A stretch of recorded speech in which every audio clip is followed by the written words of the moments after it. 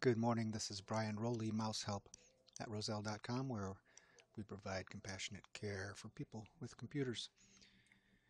And you can get a hold of me in any number of ways.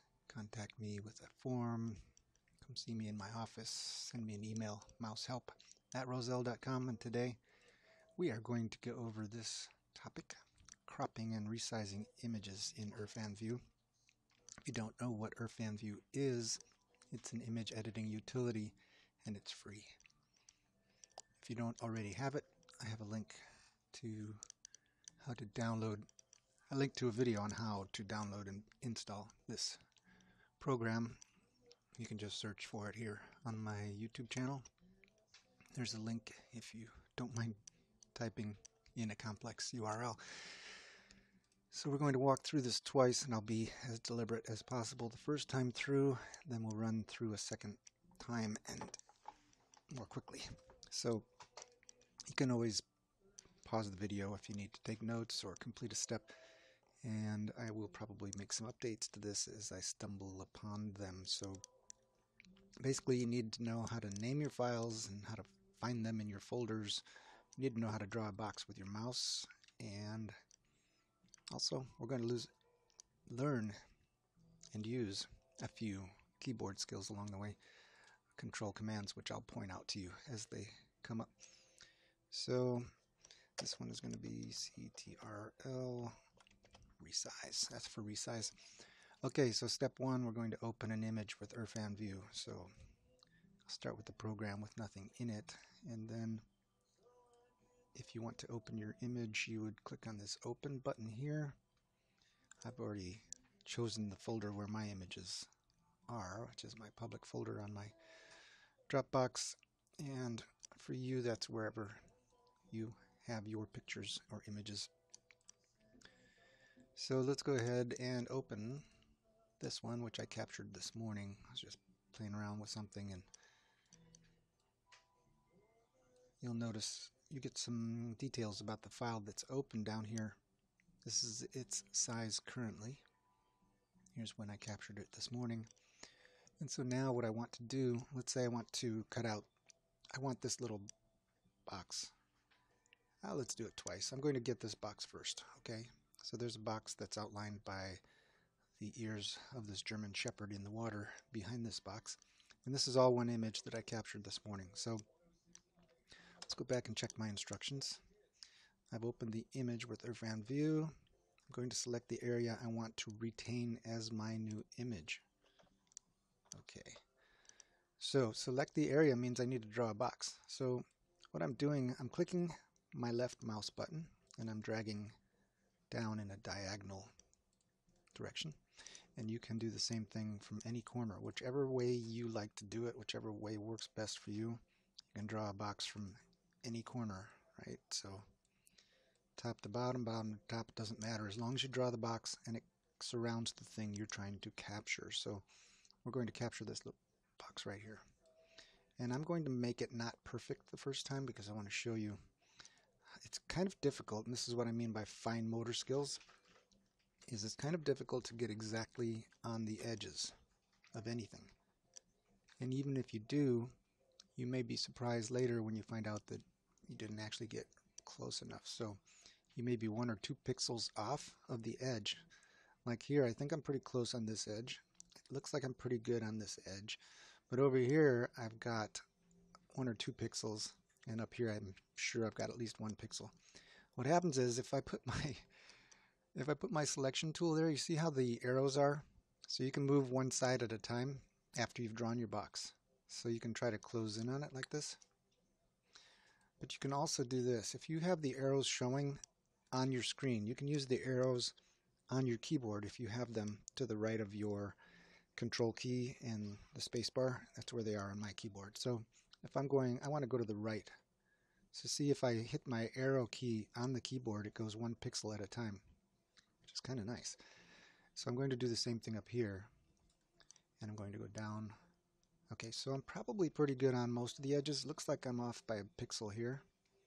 But what I want to show you too is that what you've selected in your box is shown here. So I've selected this many pixels wide, that many pixels tall. That's the height, that's the width. Okay, so when I want to crop this, I'm going to go here under Edit, and I'm going to crop this selection. And it says Cutout. This is what I'm talking about. I could do this without the menu, which would be about 5 times faster if I just hold down my Control key and type the letter Y. Okay, so now we've cropped our image, and you can see there's maybe an extra pixel. You see how the extra pixels look on the edges? Yeah, it's not that easy to see. I did a pretty good job with cropping that. But you could crop it again.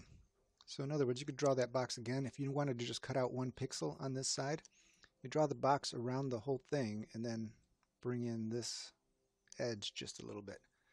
And this time I'm going to do Control Y. Okay, so it cropped it. It took out that 1 pixel that I selected. And I'm going to do the same thing for the bottom and this edge too, just to show you that one more time. So you draw your box. Remember drawing your box?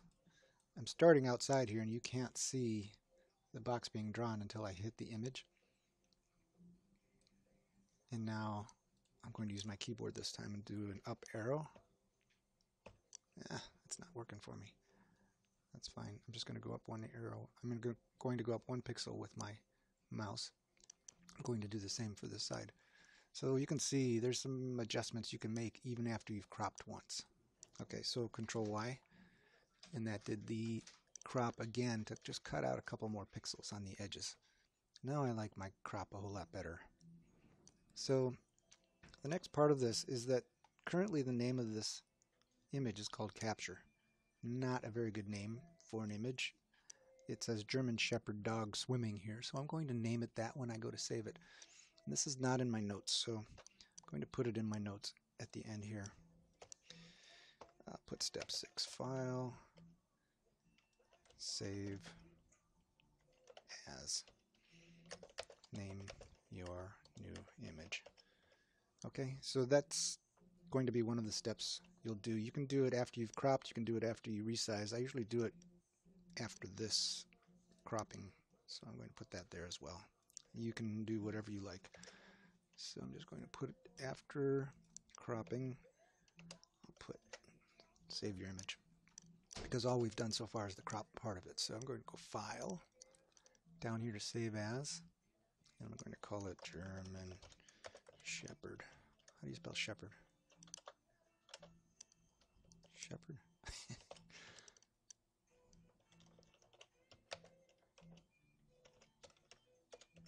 There. And it's not. Now this is where I said you got to pay attention to where your folders are, or where you're putting things, because you can see the folder I came from was not this one. If you watch carefully in the next iteration I show you, you'll see we're coming from a folder called Public. So I'm going to go back to that because it's in my Dropbox folder here. And I'm going to go ahead and save it there.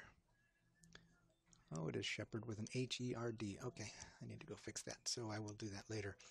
However, just to show you one more time this cropping idea.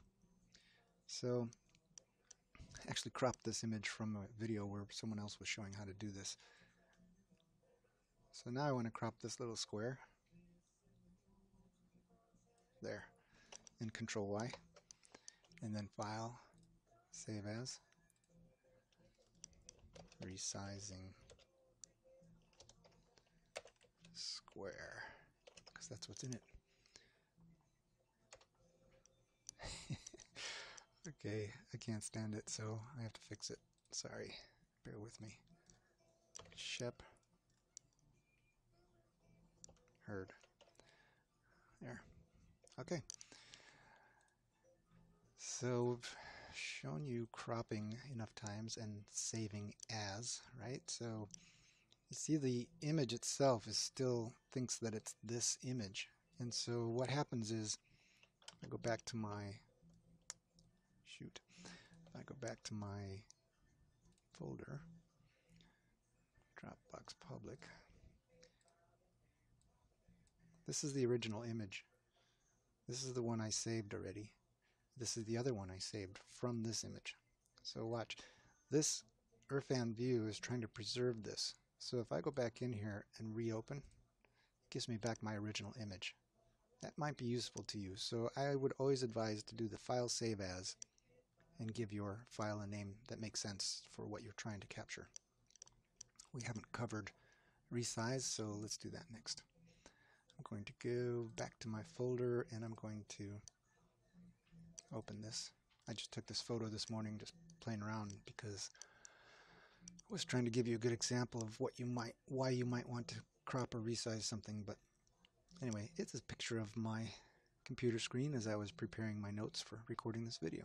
So let's say that I want to, well, I need to put this in frame, don't I? Okay, let me put it in the frame.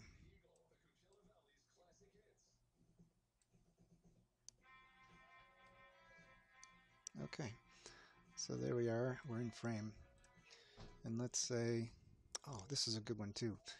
So let's resize first on this one, because you can see it doesn't fit in my window currently, and I know I want a smaller image in the end. So what I'm going to do this time is go to Image, and down here to Resize, Resample. See, Control R.